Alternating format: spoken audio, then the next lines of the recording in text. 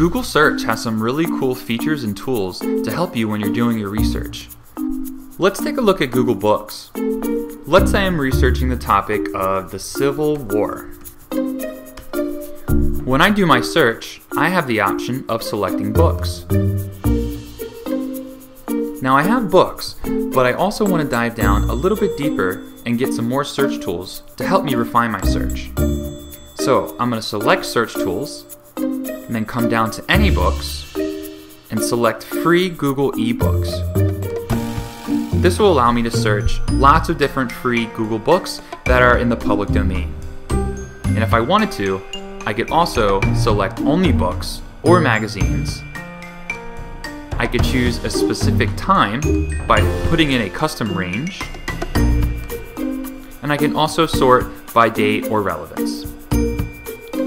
So, let's say I want to add a time. I would select Custom Range, and maybe I want to find information from 1860 to 1870. I would select Go, and this will refine my search, searching for books with 1860 to 1870 as the custom range. So let's say I select this book. It brings it up as a scanned version that will allow me to navigate throughout the book, and it will highlight every single time it has the word Civil War. But let's say I want to change that to something else. Maybe I want to search for Abraham Lincoln. So now, this tells me exactly how many times the word Abraham Lincoln appears and what page number they're on. Here it says showing 8 results in this book for Abraham Lincoln, and they're all on page 270, 135, and so on. Let's say I want to check out page 135. I can select it here, and now I can read more about Abraham Lincoln. Let's say I want to continue my research, but I want to use a different tool. This time I'm going to use Google Scholar.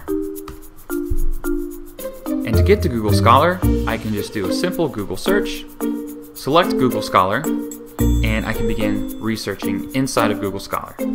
So again, I'm going to search for Civil War, and I'm going to click search. Now again, I can choose my custom range. So for here, I'll add in 1860 to 1870 and refine my search. Now you can see I have citations and I have books, but I can also get articles. If I want to refine my search even further, I could click the down arrow and go to Advanced Search, and now I have these different fields that I could add to refine my search. In addition, I can also save my citations. I can choose to have them emailed to me, and I can also include my areas of interest in a homepage. For now, we'll take a look at this book.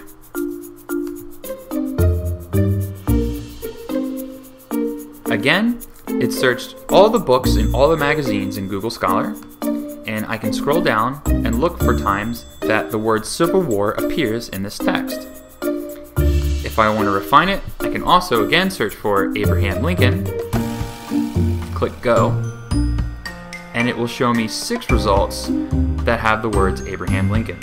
So if I visit page 800, I can read this text and find out more information about Abraham Lincoln. Now let's say I want to research a topic using newspapers. I can actually go up to the Omnibar and search news.google.com/newspapers. That will bring me to the archive of Google newspapers. Here is where I can search by different newspapers alphabetically, or I can also search by topic. So now what I'm going to do is look for the Berlin Wall and select Search Archive. And you can see here that it automatically included the tag citenews.google.com/newspapers. In addition, I could come over to Search Tools, and instead of any time, I can select a custom range. So now I'm going to start from 1970 forward to see if I can get some information.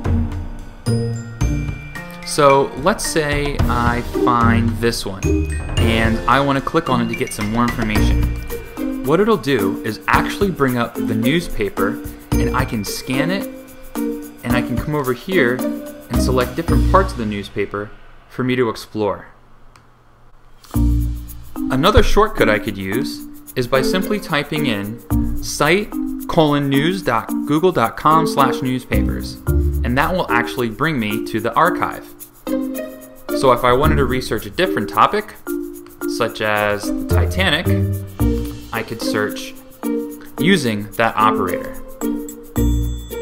So, the next time you're conducting research, be sure to check out Google Books, Google Scholar, and Google Newspaper Archives.